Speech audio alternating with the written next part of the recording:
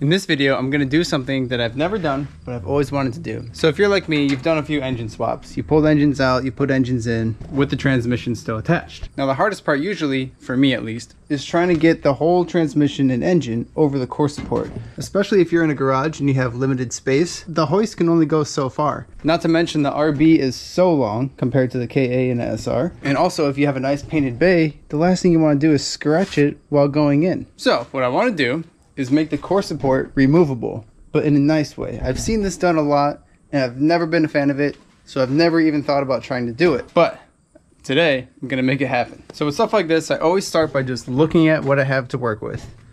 What I wanna do is make a support going from the bottom of the frame rail all the way to the core support. Maybe I can use some square tubing, cut it to size, and then obviously just weld that from here to here. But this is going to be in the way. So to understand what these mounts were originally, they were designed to create rigidity in the core support and the platform area against the frame rail, along with the bash bar mount. Welding some of this square tubing along this platform here will mimic what this is supposed to be doing and make it even stronger than it was from the factory.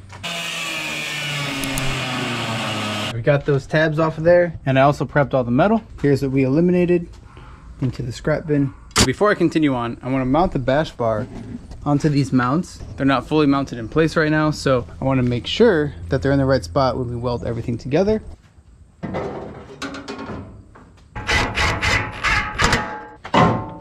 And leveled. Now we can take some of the square tubing and measure out how long we want this to be. I have drawn a blue line for about how long we want it. Maybe just a little bit longer than that. All right, I've got these cut out. Started out on the frame rail on the bottom, and then on top, kind of like this. Same with the other side. I think that looks pretty good like that. Let's just say I weld this in here and along the side of the core support right here. Then for the top, I want to weld a plate right here, drill a hole, and then weld a nut on top. Because then, think about it, if there's a nut there, this hole is already in the perfect spot that I can just put a bolt right down on it. Whoa, what? That's gotta be the biggest praying mantis. That was a backflip? Dang, dude. You got the moves. It looks like a stick. Can't they fly? I think they can fly. Go on. Walk your ass home. So now I have these two little squares with holes drilled in the center of them, and I have 2 nuts and 2 bolts.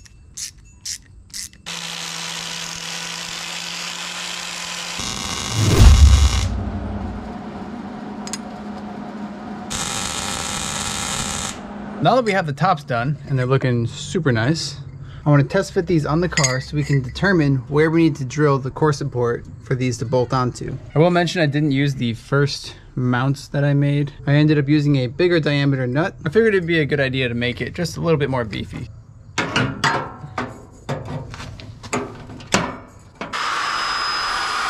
Woo, got that beautiful hole drilled.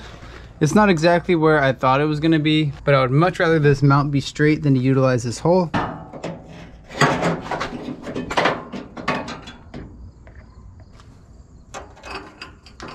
So now these mounts are both tightened and into position, and I like how they look. I'm going to tack weld just the bottom on both of them so that they hold their place. And I'm only tacking it right now just in case I need to move it for some reason.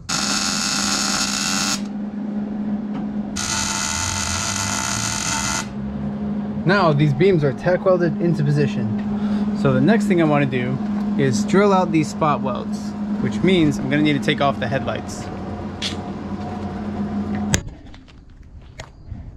You're probably wondering why I'm drilling out the spot welds. Well, if you see this piece right here, this is like a extra bracing for the core support. So it only connects from here to here. And this bottom piece continues through the whole portion. So what I was thinking is, if I just drill out the spot welds on the edge here, and then I cut the inner piece, or that bottom piece, which is right here, then when I bolt this on, it'll sit on top with this lip, so it could still look factory. But we have the wire wheel, so we're going to grind off all of this adhesive first. and then we'll start drilling. And here's our good friend, Mr. Spot Weld drill bit. Now that we have the spot welds drilled out, I want to make a very light cut on the back of this core support here. It's kind of hard to tell, but there's 2 layers here, and we're only trying to grind away the inside one. We don't want to grind away this outside one. Perfecto. Okay, now we gotta do this side. We got these popped off, and it's free, and it looks very, very ugly right now, and that's okay because that's just part 1, getting it freed up. And if you guys remember, I have the radiator support notched for the RB fitment, so I need to install the radiator to verify how much room we have to install a gusset. So let's just drop this in real quick. With it tilted back, we do have some room to make a gusset on both sides. So I'm going to mark our limit. I'm going to say probably about right here. As for this side, honestly, right on the slice that was made. So then we'll just bridge this to here. And that'll help stiffen this up, because this looks real bad like this. And I wanted to also mention that is the importance of making these support beams first, because now I have the exact location to bolt this down to, and this will be nice and sturdy. You like my lighting? So I have bolted the core support back down using these 2 bolts that we had just made with these mounts, and that is to verify the fitment after drilling out all the spot welds, and it looks good.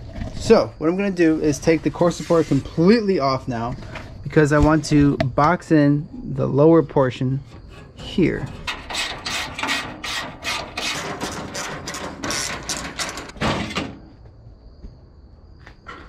Ta-da! Sick. Yeah, see, that'll be way nicer when mounting an engine and transmission. Whoop. Let's grab some cardboard, and we're going to line up and make this shape here and make this shape here.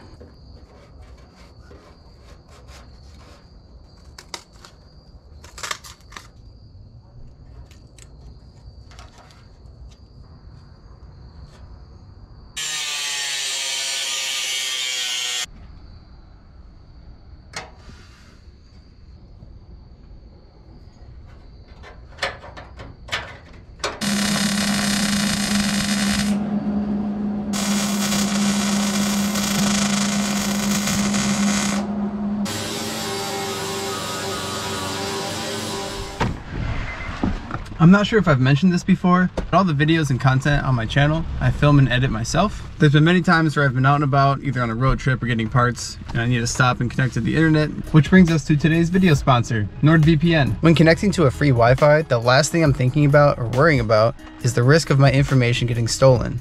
Wi-Fi impersonators can set up fake Wi-Fi and read all of your information, which can be quite dangerous. NordVPN hides your IP address and encrypts your data, protecting your information from getting seen or stolen. Having your banking information get stolen or your social media getting hacked is a total nightmare. But luckily, NordVPN is able to detect a threat before it happens. NordVPN also offers a tremendous amount of additional safety features. It's also available on all devices and super easy to use.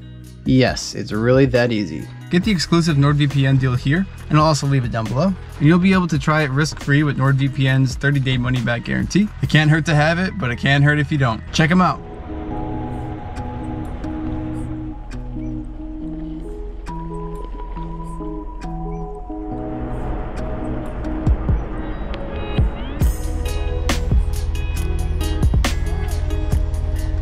These are coming out super sick. Loving how they look, nice and smooth. And also I need to test fit the core support again and bolt this down, because honestly this is so flimsy. If I just left it like this, I really don't trust this to hold the bumper and the hood latch, just after all the wear and tear and driving, yada yada. So what I want to do is lay a piece of metal on top of here just to stiffen it up a little bit, give it some rigidity. And I've cut one out on a piece of cardboard of something I want to do. So it'll go something like this. Just along the top there. That'll strengthen it up. And symmetrical, so I'll flip it over and weld that one to this side. Well, look who showed up.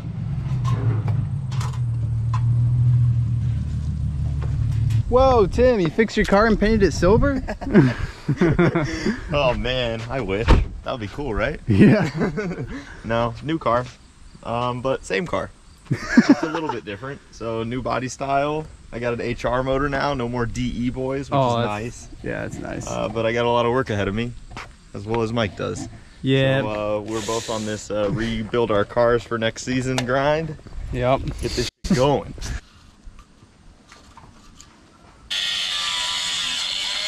All right, so we have mounted the core support onto the car. The bottom bolts are snug, they're not like cranked down. And we have our loose fit up here and our super loose fit over here. So what I want to do now is get our metal pieces that we just cut out and press them down where we want them to be, because they do need to kind of be pressed down because this stuff's so flimsy. Oh, thank you, Tim. Of course, sir. Look at us go. And then I'll tack weld it while it's on the car. That way it has the correct shape. Then I'll take it off the car and then fully weld what's left of it. And then I can also get to it from the bottom and really strengthen this thing up.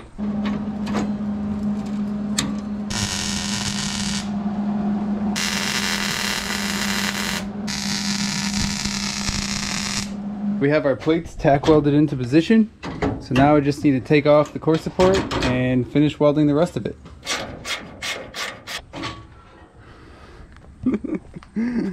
Easy peasy. That is sweet. Right? That looks so cool like that. That is sweet. So much more accessibility now. All that room for RB activities. Yeah.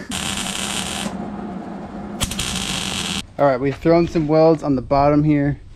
I didn't do any on the top because I want to kind of shave down the excess before we weld it all the way in. And before I welded it on the top, I wanted to mount it on the car. So we've already drilled out the holes for the mounts. So let's see how it fits now. Woo! Perfecto. Way more stable. No bolts. So good. I didn't even built the bottom and it's already like pretty good. But yeah, so now basically what I want to do is grind away this edge so it's like more so flush with the rest of it. I purposely made this a little bit bigger than what I needed to, just to make sure that it was like perfectly flush when it was on top. So now let's clean it up. Oh man, this cut looks super nice. And we have some new golden hardware. Ooh. Shiny. This will be a good before and after for you. So here's before of the trim. It's all boxed up and hanging over. Kind of ugly, but functional. And this is the nice shaved one. Now I am going to weld this on here. Alright, we got the welds done on the first side. I am going to grind these flat just so it looks really nice. I want to make it look seamless. I don't want you to be able to tell that this was done and that this core support is detachable. So now that we've got these nice and smoothed out on both sides, I want to take the core support off and finish welding all these spot weld holes on both sides just to clean it up a little bit more. That is superb.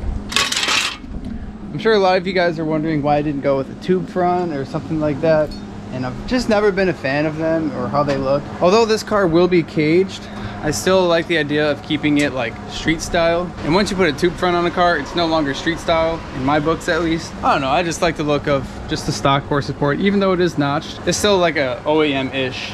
It's just what I'm a fan of, at least for this build. Down the road, you never know, might get something crazy, but I'm just trying to build this car back to what my original goal was. The only difference this time around is that it's gonna have a cage, but everything else is gonna be the same goal, which is OEM plus, a street car that can still get down at the track and that you can daily drive and road trip.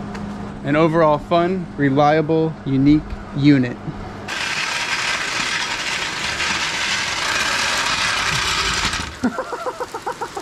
How was that? Terrible! Well, since Tim just bought this car, he was checking out some of his suspension and lug nut tightness and brakes and stuff like that, and then it just started downpouring. So badly. That was a good time. Well, at least your front half is pretty dry. Oh yeah, dude, my back half though? Yeah. It's like a clean shower. So I've begun welding the support beam that we made to the core support, and then also on the side here, the bash bar section to the frame rails. So that's looking pretty good. Still have to do that side still, but I want to clean up this edge a little better. It's kind of raggedy like that. But I think I'll trim this back just so it has a nice flat and straight edge. But yeah, let's get some more welding done.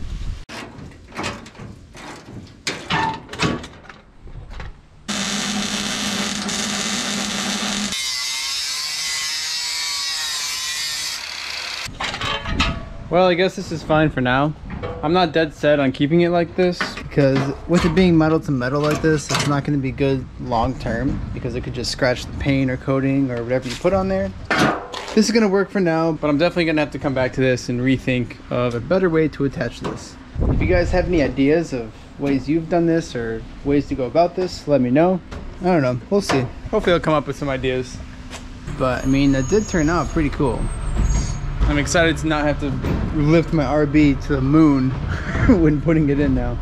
At this point in the build, I don't know if there's much more to do in the engine bay for fabrication, that is. I even went ahead and filled in the bottom here because this was all open, as well as the other side. And man, this stuff came out super nice.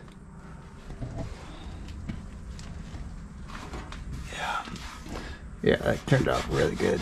And I also went ahead and started stitch welding some of the plates on the top just to reinforce it a little bit. I'm still gonna have to grind off all the paint over here and do some more.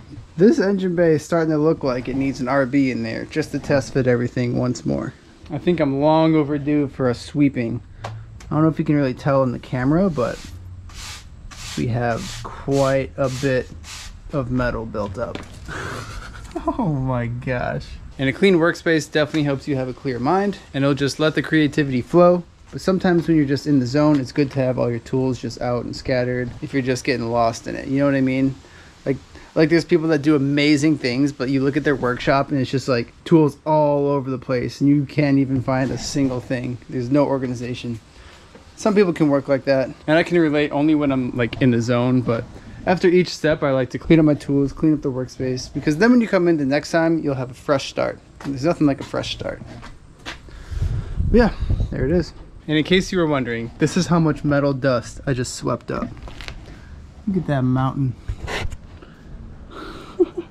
Just from grinding and cutting and welding. All the fun stuff. I didn't think it'd be this heavy, but that's a good 5 pounds or so of just metal dust. Thanks for sticking around. This has been really fun building this engine bay. I hope you guys learned a thing or two, or maybe got inspired to do something like this for your own car. Till next time.